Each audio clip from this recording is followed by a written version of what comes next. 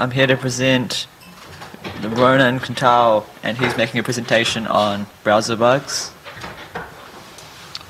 Good morning. I'm Roan Kattouw. I work at the Wikimedia Foundation, where my team works on trying to push the limits of the kinds of applications that you can build on the web and run inside of a browser, not just pages. I have put the slides for this talk online already. They are on the URL on the screen.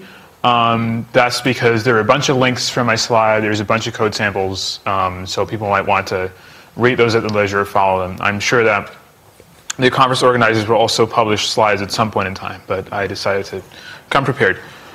So, web development. It used to be very difficult. The 90s were a really dark time where you had to write horrible code that looked like this. And, you know, glance at this for 5 seconds and you will not be able to tell what this does very quickly. The answer is it does the same as this line. We have things like jQuery now, which make web development easy and nice. And by the way, there is also a bug in this code above, because if you write things the obvious way in DOM APIs, they don't work because the APIs aren't helpful.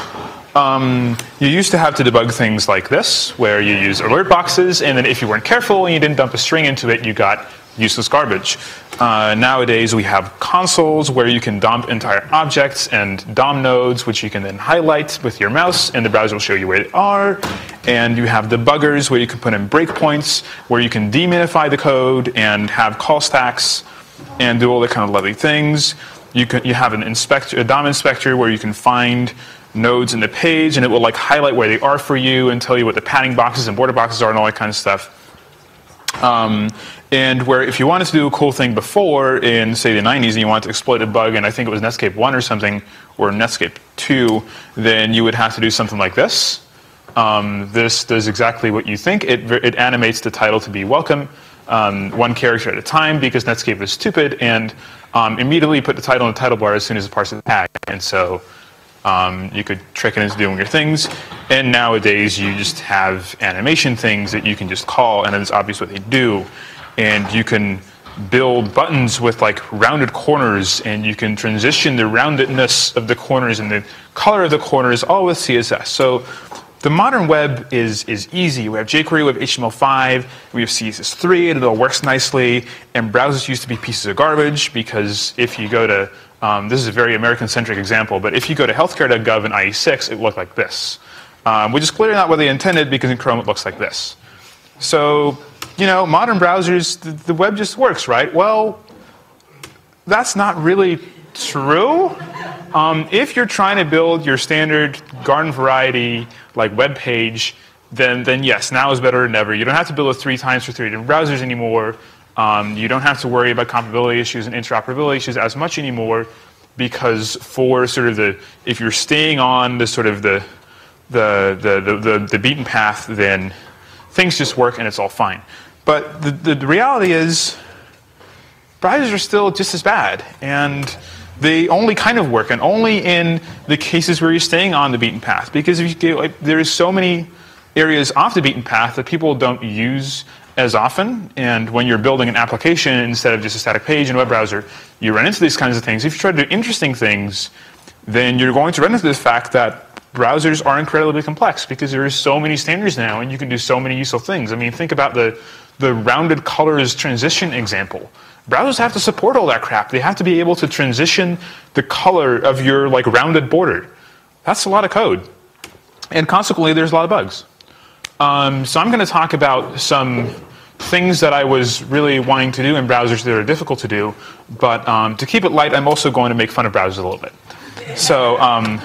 So first of all, let's make fun of Chrome a little bit.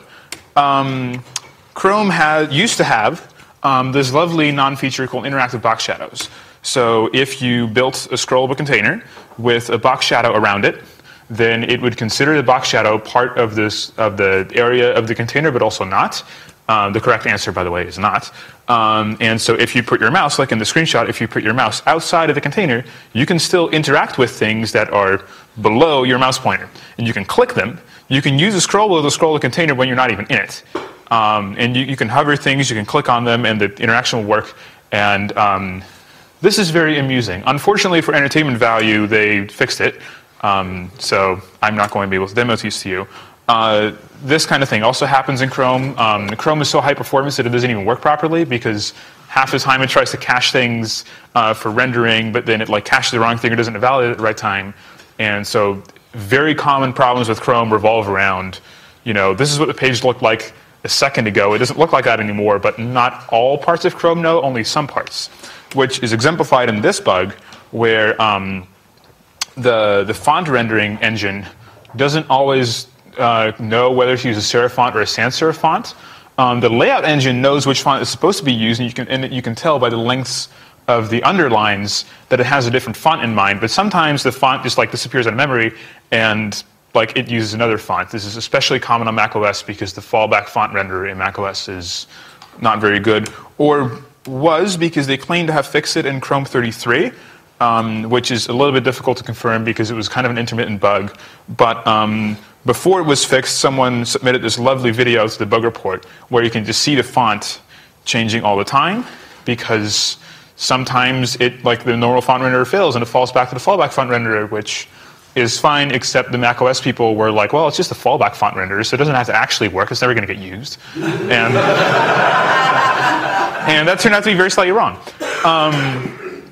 And of course, you can see sort of relatively Chrome schizophreny where the layout engine still knows how wide the text is supposed to be because the column widths and the text didn't reflow. The column widths didn't change. And with the links, the underline lengths didn't change. And if you ask the browser how wide is this line, it will give you the correct answer. It's just that the font rendering engine doesn't, kind of goes off and does its own thing. Another thing that's very difficult is the CSS3 selection colors. So there is a CSS feature you can use to override what the selection color is. I can guarantee you it is not natively red on my machine. But if you do this, then you can see what the native selection color actually is. It's blue. So just in case you were thinking that you were actually going to use this feature, it's not that useful because it doesn't actually work correctly and you end up with ugly stuff like this. Selection in general is just difficult because if you have some text that you inject using colon before, then it shouldn't really be selectable. But if you do this, then that happens. I don't think this is a classic symptom of Chrome, but it's fun anyway. What's really fun, and this is a case where it's not really obvious what should be happening, but on these lines, all the A's are normal A's, and all the B's are absolutely positioned to be next to the A's. And so if you try to select things, it just does very weird things where some of the B's are still visible and some of them are not. And you can see that it's actually, you may not be able to see it in this projector very well, but some lines are actually double blue. They're made blue twice or thrice by them. It looked even prettier when the selection color in my operating system was still orange. It looks something like this. And you can see a whole patchwork of there are A's that are where the text color is orange instead of the background color. And some of the B's are white and some of them are black and some of them are invisible. Yeah, there must be some kind of compositing going on. Another really fun one that we encountered is if you have a thing with some things in it, then you can give it a lower height than it really wants to be, and you can give it overflow Y auto, and then it will become scrollable. And you can do this and scroll a thing. And I have a scroll bar. But if you then try to make it full height, again, using the obvious way, then you end up with this, where now these things aren't full width anymore, because the scroll bar, even though it's not there anymore, it's still there. The workaround, of course, is to first change the height back and then make it not scrollable instead of the other way around, and also forcing a reflow in between, because then it knows what everything's, all the stars align and every part of Chrome realizes what the other part is doing. But if you don't do that, then the little boxes apparently don't get the message that they're supposed to relay out themselves because there's now more horizontal space available. Needless to say, this doesn't happen in other browsers. And this led to some very confusing interaction between me and my QA people because they always think it's my fault. There is also a lovely feature in browsers called an unbefore unload dialog. This is another sort of thing. This is another case why browsers are so complex because you have all these ridiculous features that you have to support. An unbefore unload dialog is what you get when a web page indicates you can't just leave me because the user has unsaved data and they need to confirm that they want to leave. And so if you close the page and you set a thing like that, it goes like, are you sure you want to leave this page? This happens if you close the tab. This is pretty standard garden variety thing. But what if I'm trying to reload the page? That's also going to obliterate my data, but that's not technically leaving.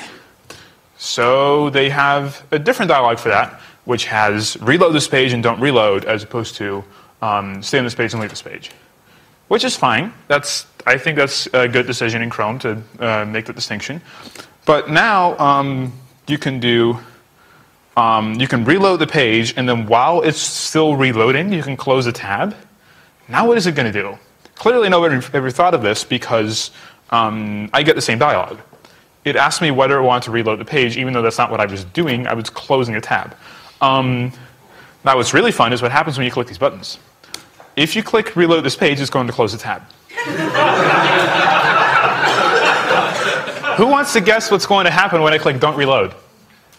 It reloads. Yes, it reloads the page. Or rather, it continues reloading the page, which it was already doing. Okay, so these are just fun little things and minor bugs, and I'm sure they can all be fixed. But sometimes there is a more fundamental thing where you just want to do something in a browser and it fights you. So in our case, what we wanted to do is we wanted to maintain a large data model in a browser in an array, in a JavaScript array. So we messed around with some techniques, and we found that the most efficient way to insert items into the middle of an already very large array was to use splice, where you have an array, you tell it after the second item, I want to remove 0 items, and I want to insert x and y. And then it goes off and does that. Which is fine. That's an API for inserting items. That's great. What if my items are in an array? Well, then there's another API that I can use to call a function, because the things that I'm inserting over here are not actually, I don't actually pass an array of things to insert. I pass it like variadic arguments to insert. So if I have an array of things to insert, I can use apply, which is like a variadic calling helper function, and I can like construct the argument of array, array of arguments rather, and then pass it splice. Yes. Could you talk a bit slower? Sure. So this works. I mean, it's a bit awkward, but it works fine. And you can even do this with a lot of items, like say 500. That also works fine. So how far can you take this? Like, what's going to happen if I pass? Because I'm not passing an array, I'm passing a set of arguments. So what's going to happen if I pass too many? And how many is too many? So we look for these kinds of questions, we look to ECMAScript spec, because they're the people that are supposed to answer profound questions. And as you can see, they have. So the way that you actually find out is through experimentation. It turns out in Chrome, you can go up to 2 to the 17, and it gives you a somewhat confusing error, which I'm sure is true technically, but doesn't help me understand what's going on very much. In Firefox, it's 2 to 19, and that actually gives me a reasonable error message. Opera 12 and below is 2 to the 21, gives me a reasonable error message. Safari is like Chrome, except with a lower limit, 2 to the 16. IE will give me an even more technical error message, and it's 2 to the 18. And in IE9 and below, excuse me, there doesn't appear to be a limit. It's just until you actually run out of memory. Like, that is actually what happens. The process runs out of memory. As you can see, except in the case of IE9 and below, these limits are actually powers of 2, and the error message that you get are reasonable most of the time. So it does seem to kind of work. It's just that everybody chose a different power of 2. So we decided to keep this, stay on the safe side and use 2 to the 10, which is way lower than any limit that we encountered, and batch it up, which is fine. But in our testing, we noticed something, which is that we had assumed that if the splice call didn't crash, then it would perform correctly. Because you would think that an elementary operation like inserting data into an array would not be performed incorrectly by any browser engine, and you would be wrong. We had this particular case where you can create a sparse array, which is where you create an empty array and then just decide to declare that a sub 6 is now x. And it goes like, oh, I guess you want this array to be longer. And it creates a bunch of holes in your array, which it represents as undefined, and then an x. And in a sparse array, you can also splice, even between the holes and after things. And in this case, I say after the 7th thing, which is already all the way at the end, remove nothing and insert y. So you can also do this in Opera, Opera 12 and below. And it represents things slightly differently in the console, but it gives you the same results. Now I'm going to do the exact same thing, but I'm going to add 250. So now I'm going to declare the 256th item and then insert something after it. And that performs correctly in Chrome. And in Opera, the 256th item just disappears into nowhere. And we have anecdotally observed situations where like the entire first 255 elements of the array just get like scrambled and reordered randomly. Especially if you have like way more than 256 items in this array, if this is like thousands, then things just like get screwed up completely as soon as you try to insert things past 256. And so we ended up writing a function like this, where we set the 256 thing, try to insert after it, and then check if the thing that we set was still there. And if that returns false, then we need to use your own homebrew implementation of Splice because the browsers aren't reliable. The function isn't actually called this in my code base because function names need to be unique. Which in this presentation they are not. All right, so lighter matters. Let's make some fun of Firefox. This is a lovely bug that I also can't demonstrate because they listened to me and fixed it.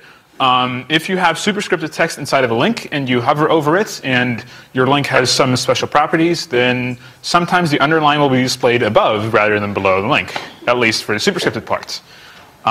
This, again, makes QA departments upset, and they look at you and you can't do anything about it.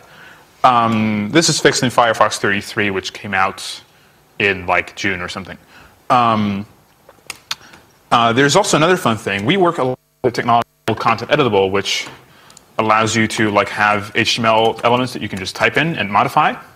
But you also have links, and when you click on links, they aren't followed because I need to be able to drop my cursor here and type. But if I try and select across the link and I mouse down on it, it changes color because it becomes :active, which is the CSS styling gets applied for links that are like being clicked and about to be navigated to, even though they're not, because I can't click them. But that doesn't stop the coloring from happening, and there's no way that you can write CSS to prevent this from happening because the browser doesn't distinguish. So that looks like this. Firefox also has a bit of trouble determining when things are visible or not. So if you have an image, like here, then and you're cursoring over it in the content editable, then you expect this kind of behavior, where if I'm here and then I press the left arrow, then it jumps over the image and then lets me continue. If your image has no source attributes, but it has alt text, then Firefox renders the alt text, which is correct, but it also believes the image is invisible because it doesn't have the source attributes, and so it shouldn't be skipped over. And so you get lovely behavior where if I'm here and I press right arrow, I end up there. And if I'm here and I press left arrow, I end up there. If you were trying to write something where users expect arrow keys to work, which is most of the time, then this is kind of a nightmare. The solution turns out to be, don't do this. It's kind of like, doctor, it hurts if I do this, then, stop doing it. But at the same time, this was a kind of legitimate use case that we didn't really, I guess you can set the source to like something that 4 avoid or something, and it will have the same result and it will work. But that's just, it's stupid you have to do that. Apparently something that we don't need in the world, according to Firefox, is bottom padding. Because if you, was it, sorry? Bottom padding. So this red box here, this red box here has a gratuitous amount of padding where there's white space within the red box around the contents on all 4 sides. I've just declared it to be the same on all 4 sides. But if the box is scrollable, then Firefox decides that at the bottom there's not going to be any. And you can see that in this case it's particularly ugly because the red border starts the next pixel over from the input box, which at least paragraphs have margins in browsers by default, but this just rides up right against there. And again, my QA people were upset because now I screwed this up. And that's going so well. Here we go. My QA people were upset because in Firefox, it does introduce white space at both the top and the bottom. Or sorry, in Chrome it does, and in Firefox it doesn't. So I reported this to the Firefox people, And the response was, yeah, this is not a bug. Because if you read the spec and interpret it the way that they do, then bottom padding isn't part of something that necessitates something to be scrollable, and so it also shouldn't be accessible through scrolling. And they argue that that's what the spec says. Most people kind of sort of almost agree that that is what the spec says because the spec isn't very clear on it, but no other browser does it that way. And Firefox says, well, first of all, this is what the spec says, and second of all, we can't change it because it will break the internet. It's like, no, it won't break the internet because everyone else is already doing this, and you're violating the principle of the surprise, but they seem to not be. This is something that I have to actually gather the energy to take up with, like, you know, the W3C to WG people because that's where specs are made. Something to do acknowledge as a bug is that if you use text areas with padding, they definitely need padding because on the right is what it's supposed to look like. Note that Internet Explorer is doing it correctly this time. And on the left is what Firefox used to do. This is just if you make a text area have some padding and a border and stuff. They fixed this in Firefox 30, which came out in June. The reason I mention it is because of when it was filed, which was in July of 2002. So that's like, you know, Firefox, I don't know, I was 11 in July 2002. That was like when Firefox, that was like in Firefox 1 or something, or 1.7, I don't know. But apparently it turns out that if you know somebody who knows the bug wrangler from Mozilla, then you can pull some strings and eventually get this fixed. Which was nice that it worked. So another thing that I like being able to do in browsers, or that I would like to be able to do in browsers, is parsing HTML, which is not something that you're going to run into in your standard garden variety application or a standard garden variety web page, but if you're building an application that's manipulating HTML, which, as from the things with content editable earlier, you might have guessed that I am, you want to be able to parse HTML. And this should not be hard because browsers implement an HTML parser. That is sort of almost implied by the definition of a browser. They have to parse the HTML page to show it to you. So if I input an HTML string and I want a DOM tree, this should be easy. This should be what browsers do all the time. And it turns out for fragments, it is easy, which is to say if you just have a little bit of HTML, then there are APIs, I mean, there's even a jQuery wrapper for them, where you can give it a string of like little bits of HTML. It will parse them for you, and it will come out with like DOM elements and DOM trees and all those nice things. But if you have a full document, that is to say you have a doc type and an HTML tag and a head tag and like everything, as opposed to just like, oh, here's a paragraph and some headings, then it's harder. The most reliable way to do this cross-browser, across old browsers, is something called the iframe hack, which gives you an idea of its, you know, reliability and quality. The idea is that if you create within the document, then that iframe will have its own document because there's a whole other document in there, and then you can somehow write your HTML string into the document, and then you can return a document, and then you have sort of fulfilled your contract of what you would expect from a create document function that takes an HTML string. So it turns out you have to put the iframe actually in the document. Otherwise, it doesn't get its own document because browsers. It also can't be like display none or hidden in any way because then Firefox doesn't load the iframe. This is the source. Like, it can't be 0 by 0 pixels either. It has to be 1 by 1, and it has to be like kind of visible, but you can still try and make it not visible. It also turns out that the API that you have to use to put the HTML in is very 90s-tastic, and you have to use document write, which we've been telling people not to use for a very long time, but in this case it's okay, we promise. And then maybe you would like to clean up the iframe afterwards, like, you know, you don't need it anymore, you can throw it away. Turns out this doesn't quite work because in Internet Explorer 8, you have to use content window to document instead of content document because of reasons. And if you remove the iframe, then the whole thing explodes in IE8, but only after some time. So you have to keep the iframe around. So with the caveats on the screen, this is actually a nice way to do it.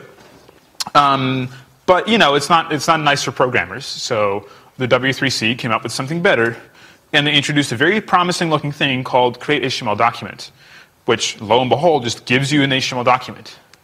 Now, apart from the thing where in Opera it sometimes gives you a document and sometimes gives you an object that looks like a document but doesn't behave like one, it also isn't always very helpful, because the way that you do this is you create an HTML document and then it has an HTML tag in it already, and then you write to the contents of that, which means that you can't provide your own doc type or your own HTML tag, and so you have to regex them out of the way, which is not what you want to do, but this kind of works.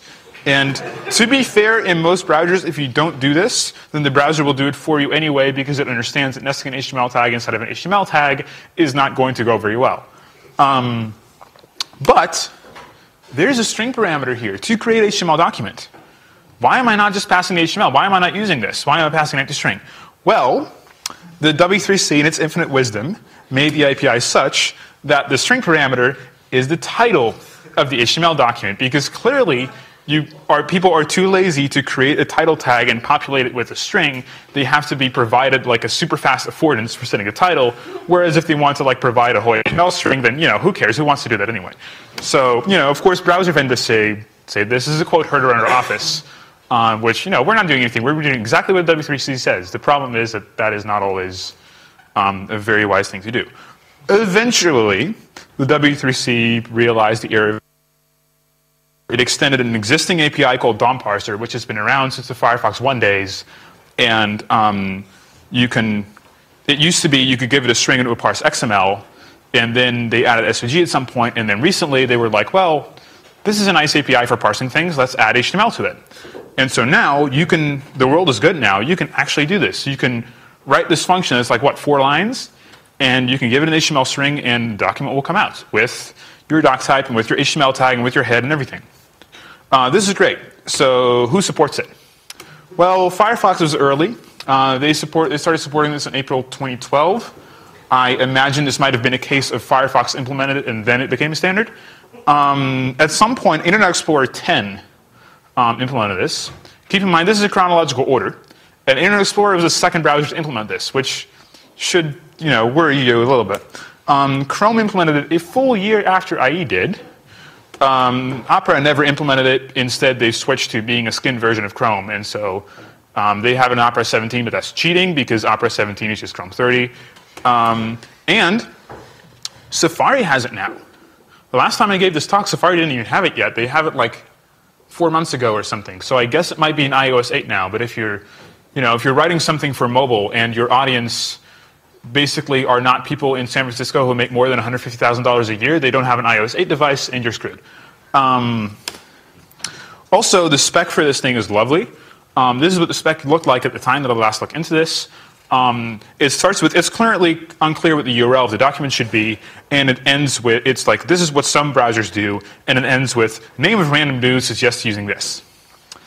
Thanks, W3C, for specifying your thing so clearly. Nowadays, they actually have a spec that actually says what you need to do, and this is a couple months old now. Of course, nobody implements it. Firefox behaves according to spec, but that's just because they decided that the spec was going to be what Firefox already did, and Chrome doesn't behave correctly, and Internet Explorer doesn't behave correctly. So let's talk about Internet Explorer, because if there's any browser that we can make fun of, it's Internet Explorer, right? So there are lots of traditional problems with Internet Explorer people like to make fun of. I've discovered some that have been really interesting, and I've been in touch with people at Microsoft that have actually been working on fixing these things, which is exciting because Microsoft is now like listening to open source people because they care about their browser working with Wikipedia, and they're like, well, maybe we should listen to you and fix your bugs.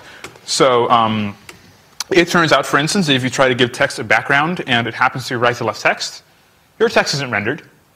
It just isn't there. So how do you work around this? Don't use colored backgrounds in combination with RTL text. Just don't do this, doctor. This is not a very good solution. I think this is fixed in like the IE 12 developer preview. But for real world browsers, this is still a problem. If you have superscripted and subscripted text and you try to measure the position, like the location on the page of those things so that you can render like maybe blue highlights on top of them, it doesn't work that well because it lies to you. And the dimensions are all correct, but it pretends that the boxes are at the baseline instead of being raised or lowered for super and subscripting.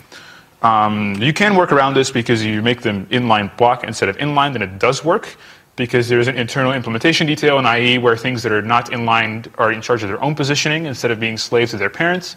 And apparently it doesn't deal with this, the super uncommon case of superscripted text. Who the hell ever uses that, especially in an encyclopedia, right?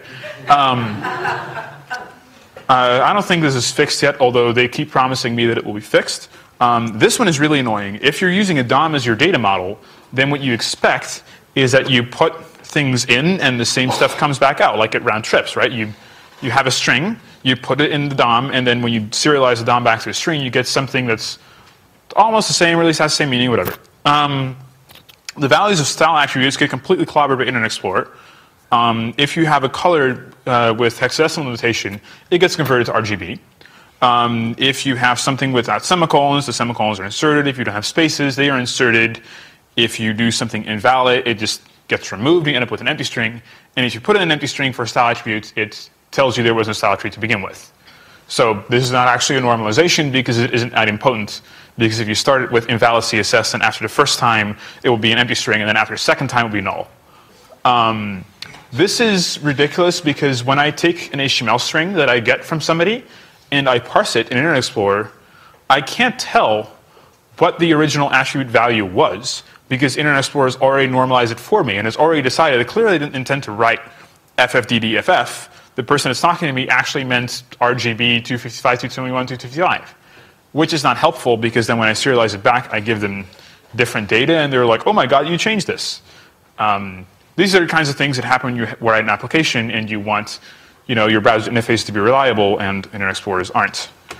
The workaround is hideous. It involves parsing the HTML as XML, copying the attribute to a different attribute, then serializing the XML back to a string, then parsing that as HTML, and then reading the other attribute instead of the style attribute because then Internet Explorer doesn't know that it has a meaning and won't clobber it.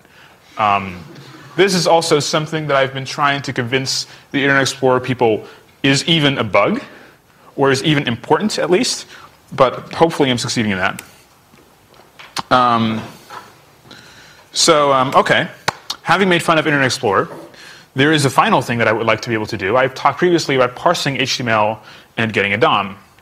And now I have my DOM, I've done things to my DOM, and I want to serialize it, which is to take the DOM and make it back into an HTML string and send that over the network to somebody. So there's actually a very well specified way to do this, which is you take the root node of the DOM and you ask for its outer HTML property and it gives you a string. Which, that's fine, but of course there is a caveat. There is a weird thing in the HTML spec about parsing of pre-tags. Whitespace matters in pre-tags. And so if you would take the spec strictly, then if you did, if you wanted a pre with a poem in it or whatever, then you would have to put the first line of your poem on the same line as the opening tag, because if you put a line break there, then it would be a real line break, right? The line break is ignored. So the people that wrote the HTML spec were like, well, that's really unhelpful towards people. So in pre-tags, the first new line is free. The first new line in a pre-tag, if it starts with a new line, it is ignored, and then if you wanted a new line there, you can use 2. And so if you write something like pre, new line, foo, close pre, and you ask the DOM, what is the contents of the text node in there, it will say there was 1 new line. This is a bit confusing, but it is actually helpful to people, and it's fine as long as you understand how it works. The problem is, when you then take this DOM and serialize it, you only get 1 of the new lines back. The serializer is not aware of this behavior, and so it just goes like, oh, here's a pre-tag, here's a text node, and so it just emits a pre with 1 and foo because that's what it's using the DOM. Of course, if you parse this again, there is not going to be a new line. And then if you serialize it again, there's not going to be a new line. So you can actually do console sessions like this, where you just run div.innerHTML equals div.innerHTML over and over again, which should do nothing. But instead what it does is it eats the new lines of your pre 1 by 1. And so, we have a feature detection test in our code that goes like, if I create a pre with 2 new lines, then does it come back with 2 new lines? This is very unhelpful when you're trying to interact with another service over the network, and they give you an HTML string and you modify it and you're supposed to give it to them back.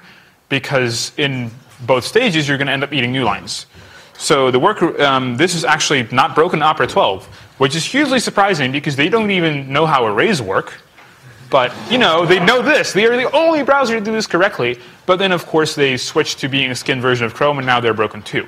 I've complained to browsers about this, and they are all, there's a chicken and egg problem where they're all afraid of being the first people to change it because it's already worked this way.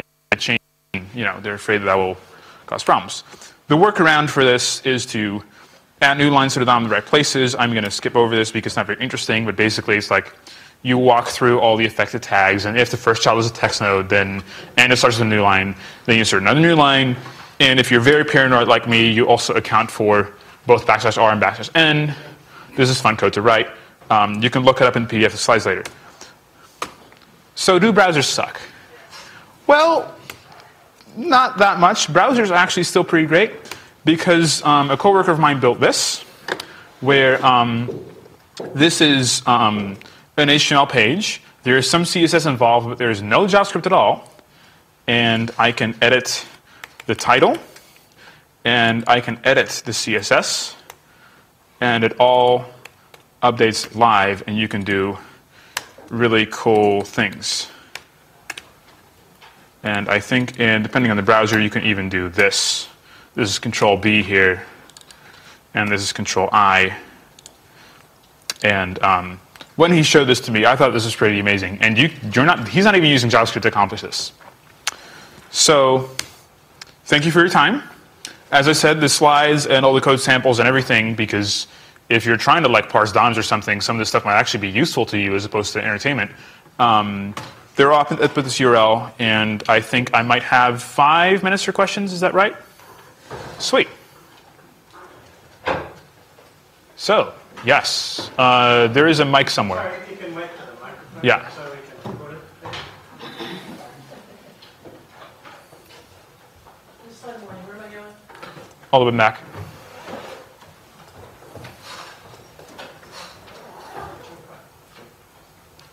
If it's flashing, it's working, I think. Okay, and I don't think can you hear me now? Okay, so the array sample which you had, where things disappear and so on, have you managed to cause internal state corruption? That's an excellent question. Just in case it's not going to record it because I don't hear his voice amplified, his question was the array example where elements disappear. Is that exploitable? I have worried about this because if the element disappeared, then where did it go, right? It probably went somewhere, and it probably went somewhere not very good. I've never managed to crash a browser or get it to run, code of my own or whatever.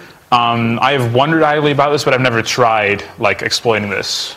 Also because it's not a very easy vulnerability or it's not a very easy bug to reproduce, and I wasn't really feeling like digging into C code to figure out what was going on. The answer is maybe.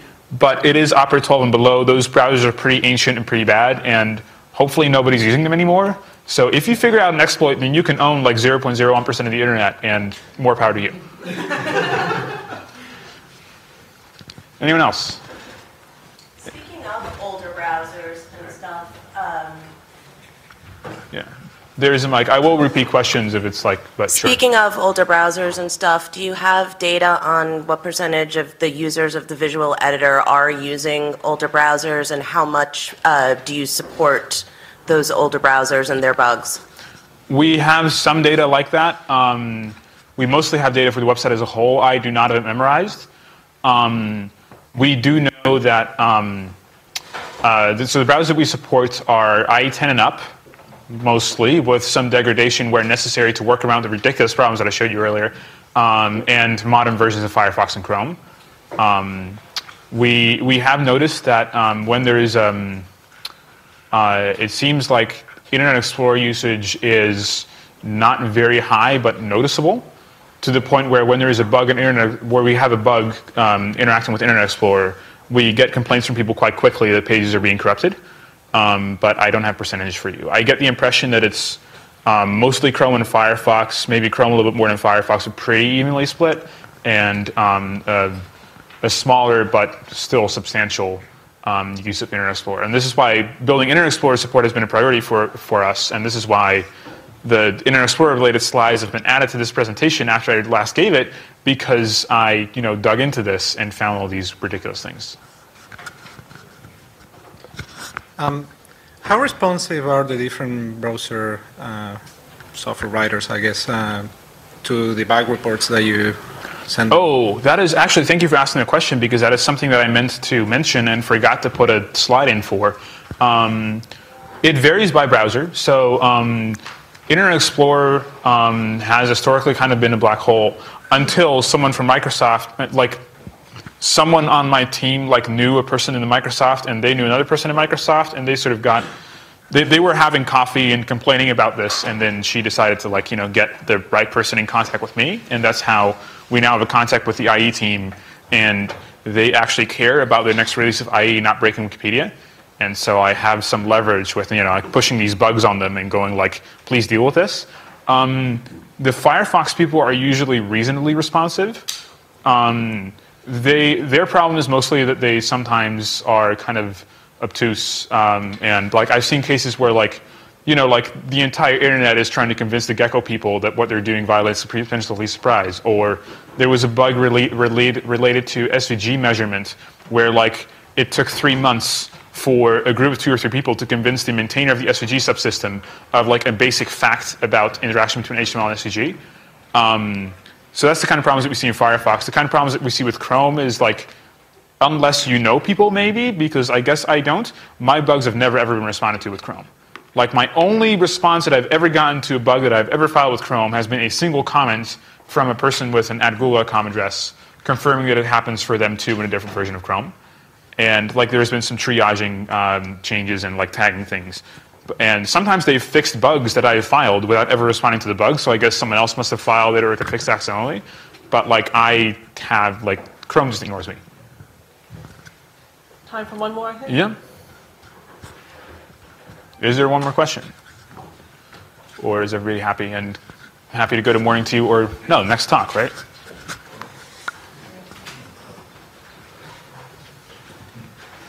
Thank you for your presentation. As a token of our gratitude, here you are. Thank you.